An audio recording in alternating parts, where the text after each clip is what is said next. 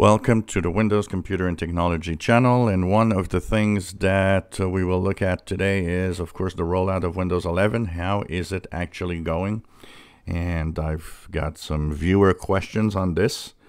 So, of course, I mentioned last week that Microsoft did announce that the rollout is going to go a little faster. And that is because of the feedback and what they see in the telemetry. Seems that the Windows 11 rollout is actually going very well.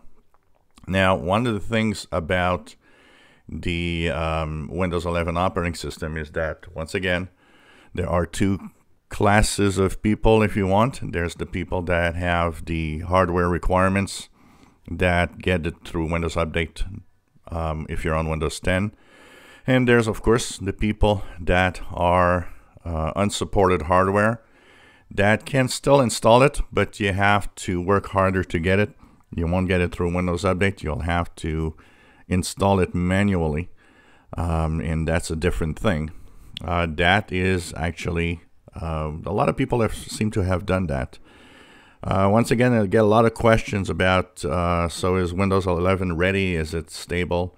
And my answer to this will first and probably be, look, it's working, and I have no problem with it. There's some awkwardness in some of the menus and some of the things sometimes, but apart from that, it seems to be very stable here.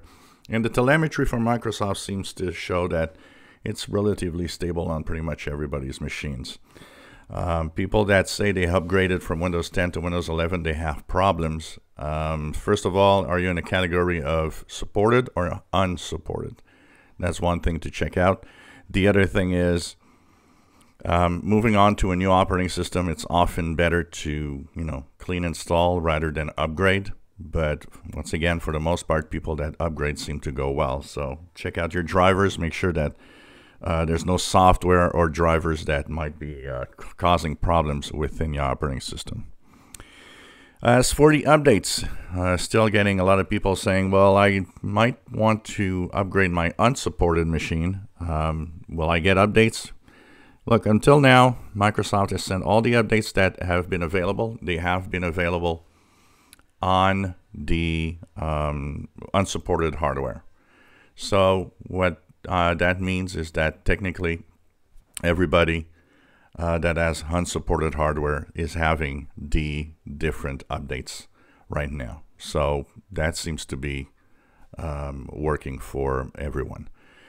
Of course, I get a lot of people telling me, well, do you think that that could mean, or there could be a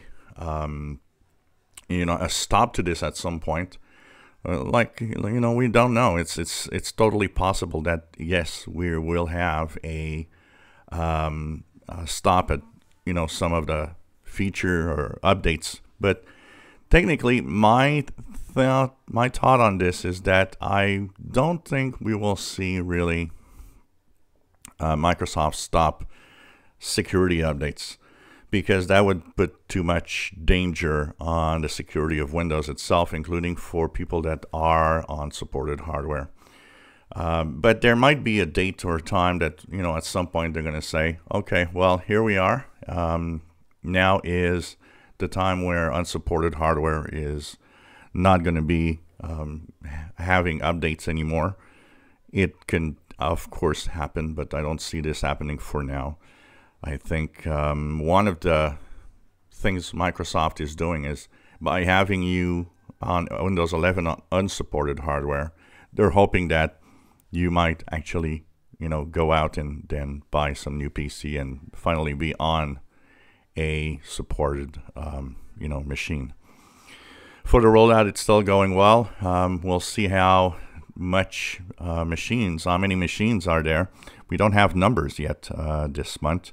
I don't know if we'll have them. We usually have a monthly report that tells us, well, here are the market share for Windows. But Windows 11 right now does not seem to have had the numbers for this month. We know that last month it already was on at least 5%. I don't remember the exact percentage, but it was there was a fair share of machines out there. So this is the rollout continuing, of course, and like I said, don't worry if you don't see it, or even if you're supported and you don't see it on Windows updates. Nothing's wrong, and just wait for it. I would recommend really, really strongly for most people just to wait for this to appear at some point on the machine that they have, and not force it. Even though some of you might have forced it, tech enthusiasts sometimes like to have the latest, greatest stuff. They want to see the new stuff. They want to see new operating systems, and that's fine. But if you do force it, make sure that you understand how to, go back, or how to reinstall Windows if something is happening. If you enjoy my videos, please subscribe, give us thumbs up. Thank you for watching.